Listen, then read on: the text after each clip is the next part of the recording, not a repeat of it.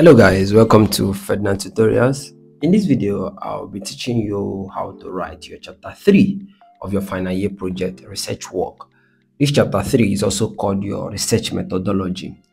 Now, writing this on your own simply means you need to know how to write it. Some persons do pay individuals to write it for them. I don't want that for you. That is why I'm teaching you, so that you can be able to craft your own chapter 3 yourself without any mistake, seamlessly. So in this video, I want you to watch it till the end and you will understand everything I'll be explaining in this video.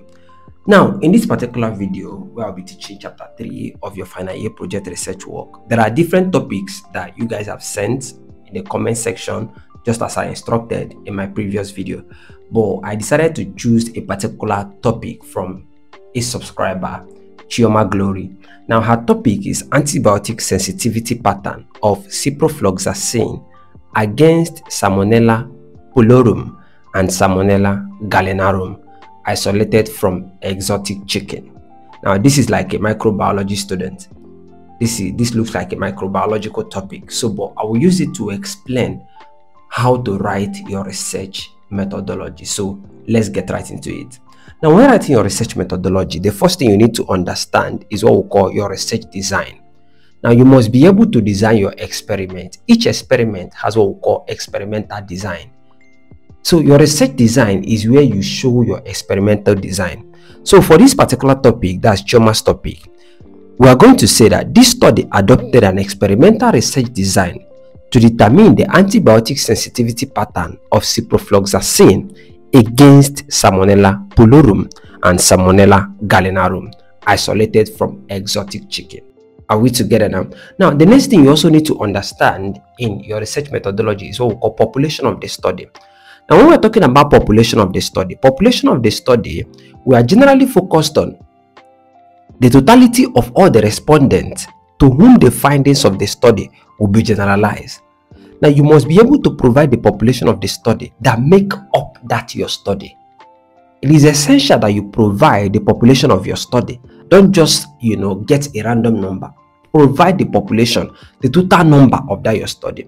Now, for this particular topic that I'm using, when we're talking about describing, the population of the study, for these exotic chickens, look at what we are going to do. The population of the study comprised exotic chickens sourced from poultry farms within. Now, there are specific locations in Enugu State because I'm assuming a location. Let's take, for instance, a location in Enugu State is called, Aka West. So we can say within Aka West, Enugu State, Nigeria. Do you understand? So we must provide a population of the study we are using. Now, here in this particular topic too, you can decide to attach a specific number. Say the population you are using is actually this particular number. Are we together now? That is what we're looking at, what in population of the study. Now, the next thing you need to understand is what we call sample and sampling technique. Now, what should be in your sample and sampling technique? First of all, when we're talking about sample refers to a section of the population that was used for the study. But I said that population is the total number. A sample is the section of that total number that was used for the study. Now, the sampling technique discusses the techniques you've adopted in choosing the sample from the population. So in this sampling technique, now we're looking at the particular technique that you decided to adopt for you to get that your sample from the population. Now, you must indicate your sample size. Now, also the technique used in selecting the sample should be stated, and you should give justification for adoption of such technique as it relates to your study. When we're talking about justification simply means reason. Why do you decide to go for this technique? Why do you decide to use this particular sampling technique to get this sample? Now, for Chioma's topic, let's go back again. We're going to say a total of 50 samples. Remember, 50 is not the total population, but 50 is the what? Is the sample. That means from population, that's where we get our sample. So a total of 50 samples were collected from local swabs of exotic chicken using, now this is the sampling technique. What is the sampling technique? Simple random sampling to ensure representation. I don't know if you are getting what we are talking about here. Now, the next thing that should be in your methodology is what we call instrument for data collection. Now, when I'm talking about instrument for data collection, what we are focused on is we're looking at you being able to describe in detail all the instruments used in collecting the data for the project. Now, this may include your questionnaire. Of course, you know what is questionnaire. It can include interview schedules, sociometric instruments, rating scales, tests. That's the one you can give to students to to submit, government document, and all that. Now, the instrument also should be able to explain, including how it is patterned, sectioned, and scaled in terms of what expected responses and weightings. Now, let's go back again to Chioma's topic. Now, to Chioma's topic, I've already told you that this is, a microbiological topic.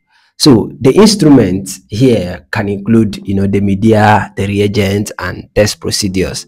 Are we together now? Now, example here, we can look at data were collected using standard microbiological techniques. Isolation of Salmonella species was carried out using selective media, such as xyloslicin deoxycholate agar. Antibiotic susceptibility testing was performed using the Kebebura disc diffusion method with, all those things. That's all about that. Now, the next thing you need to know about this research methodology is validity of the instrument. Now, in validity of the instrument, the process involved in the validity of the instrument should be explained in details.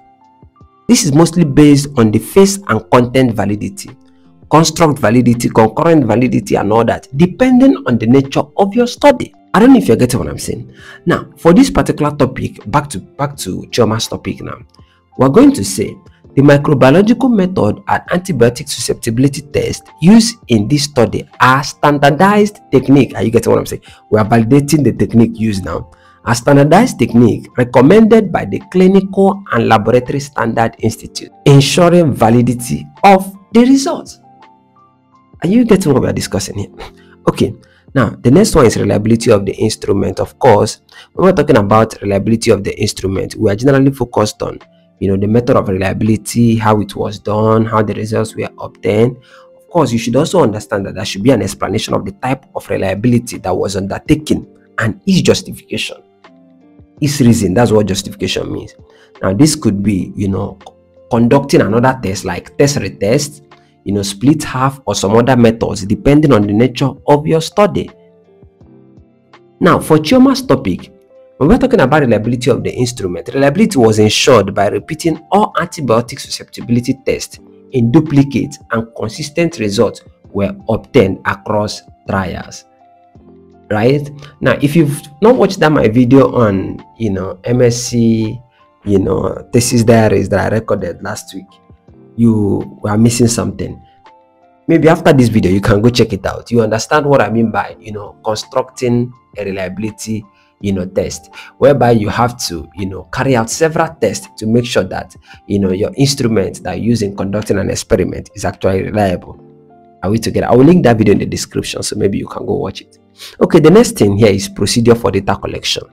Now, when we're talking about procedure for data collection, here we are trying to explain, a section that shows the step-by-step of how instruments were administered.